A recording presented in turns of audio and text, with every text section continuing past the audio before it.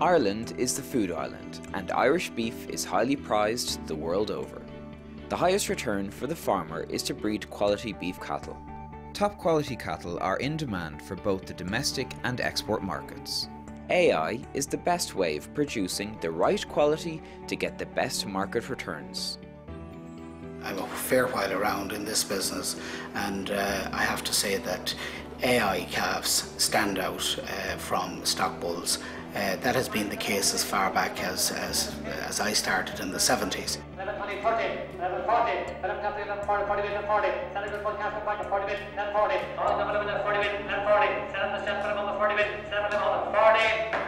Your catalogues there, you've all the top bulls in Ireland, top bulls in Europe. So why not go down that road? We're trying to go for the best calf that you can possibly get, and it's all about to put money in your pocket. We really have to try and exploit the sort of best genetics that is out there. I mean, the average suckler herd size in the country is 19-20 cows.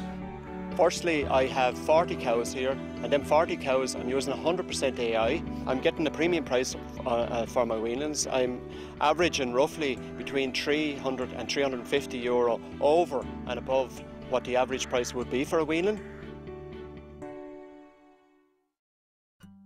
Ireland is one of the world's leaders in producing beef cattle. But where is the demand for Irish cattle, and what is the market looking for? The main market for Irish weanlings is the domestic market, and the introduction of the quality payment system, probably better known as a QPS, will increase the demand for them better quality weanlings. The differential in the past was negligible in some cases where farmers were paid in a flat rate system, but now what you're looking at is a €120 differential between an average suckler bred weanling and a top quality suckler bred weanling, and that's really going to drive the demand among finishers for them top quality stock.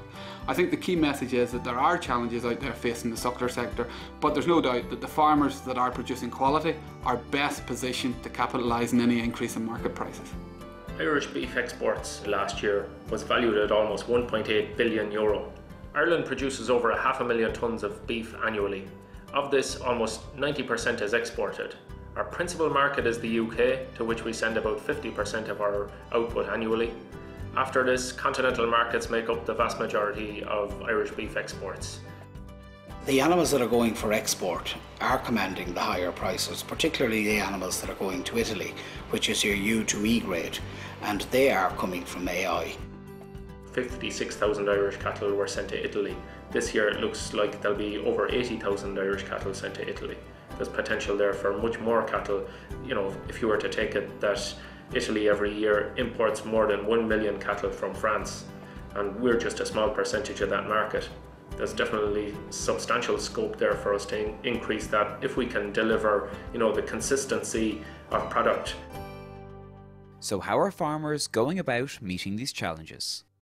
Well, the challenges are always there and always growing, but I feel that there's a great need still to improve the system of breeding and the type of animals we're breeding for the various markets which are, related to Irish cattle. And I feel that the quality of weanlings which we're breeding at the moment is improving, and also there's a lot of room to improve further with them. The producers that are going for the high end of the weanling market, a high proportion of them are using AI. I use 100% AI because it's the only way that you can operate an effective selective breeding policy to match certain bulls of high calibre to the cows on farm. It's impossible nearly to buy, in my eyes, for a small number of cows, a good enough stock bull that'll improve your genetic gain annually. High quality beef cattle mean higher prices, higher grades and better weight gain. Producing quality weanlings is key to achieving a high level of output from suckler production. I suppose a lot of farmers, what they do is they look at conformation as a key driver of quality, but it's conformation and weight. Certainly the targets would be bull weanlings over 350 kilos at 9 months, heifer weanlings over 300 kilos at 9 months. The rewards out there for producing quality are evident. Markwatch figures would show that there is a reward out there of around €200 per head from the farmer hitting them targets and the farmer that fails to hit them. What we aim for on this farm, already aim for, is 100 weight a month gain minus the birth weight. So in other words, if you have a 10 months calf going for sale, he should be 450 kilos. A 12 months calf going for sale, 550 kilos, plus a U grade calf at the same time. And he has constantly been achieving that now, picking out the couple of that white Charlie cow there in the middle and the Goldie cow up on top. For the last 2 years, their calves has averaged approximately, male calves, €1,240 at the Med sale in October in Ballyshannon. I am very lucky to be one of the 16 participants in the Better Farm programme. Part of the advice would be to use more AI on the farm. It will be part and means of getting this gross profit up to €1,000 per hectare by having better quality stock. Recently we sold a batch of 6 calves, average weight 370 kilos at €990 on average. This scrapes into just over $267 per kilo. These calves were bred by DEP and OVO. I'm starting to bring in more heifers through AI, which means I'm getting into a better cow, and I'm using a better bull on them heifers then once we get them into the cow rotation. The grades have definitely gone up. Your used knees will put the extra pennies in your pocket. I definitely think that the breeding of AI in the sector of weanlings is a positive point. Why? Because we seem to get better results from AI cattle than we do from cattle which are bred by their own stock bulls. How are top producers using AI to meet the market demands? AI is handy. We find it handy enough now. It's working out very okay here. The key to producing top quality weanlings is to match the bull to the cow. This is where you have AI coming in with a big advantage. When the AI man arrives, he has a large selection of bulls available. He also has a large amount of information available because take our local AI man here, will be doing 4,000 cows a year. He's gone back into yards again, he's seeing the progeny, he's able to come back to me and say, well, this bull is performing well at this type of cow, and he can match the bull to the cow. That gives me a top quality weanling. AI to me would be a lot more convenient than using the stock bull. All you have to do is ring your AI man. If you see her in the morning, you tell him come that evening or that night. If you see the cow rambling that night, you give him a ring and you'll say, I'm on for the morning, and it's as simple as that. Good heat detection is vital for efficient use of AI. Heat detection aids greatly improve the number of cows detected on heat. The most effective aid is a vasectomized bull with a harness or chin ball fitted. I've started using AI in the autumn 2005 and every year since that. The stock bull had proved successful for the previous 3 years, and then the 4th year he proved infertile. He only put a third of the cows in calf. Another essential part of successful AI is herd health and disease management. In order to get a calf per cow per year, it's very important to hone in on disease control on the farm. And I have went down that route by vaccinating for BVD, IBR and Lepto. And certainly since I brought in the vaccination programme on the farm, I certainly have a huge improvement in conception rates here on the farm. Proven AI bulls are selected from the very best of their breed and come with reliable information on their beef quality and calving ease. The Eurostar ratings are clearly showing that the bulls of 5-star ratings and 4-star ratings are delivering much faster growing cows and much better quality cows than their comrades, which may be only 1 and 2-star. So really, how do you produce that quality? You need a good cow and crosser them with a good bull of top genetics of whichever breed you decide to select. The specific traits would be vital really. I will use the ICBF indicators on all traits, but on top of that then, the matching of the bull to the cow to me is the most important factor after having the right type of cow. If I'm a beef finisher and I'm finishing young bulls, I'm obviously going to be a lot more interested in having growthy, good weight for age, stock at 16, 18, 20 months of age that's going to hang up very, very well and get me into good carcass weights. And for that reason, I look at beef carcass and to see does the bull score well there.